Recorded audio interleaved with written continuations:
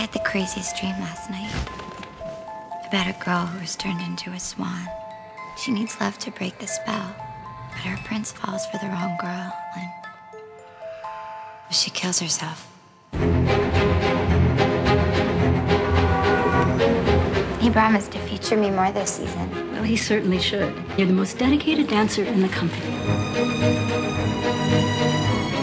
Our new Swan Queen, the exquisite Nina Sayers. When I look at you, all I see is the white swan. Beautiful, fearful, fragile.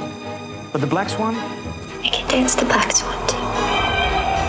I want to see passion, seduce it. Come on, attack it, attack it. I watch the way she moves. Sensual. She's not faking it. I think you're gonna be amazing. Feel my touch. Respond to it. He said you guys were having some trouble. Why would he talk to you? You really need to relax. What'd you do to get this role? You make the most of it, Nina. What's she doing here? She's after me. Nobody's after you. This role's destroying you.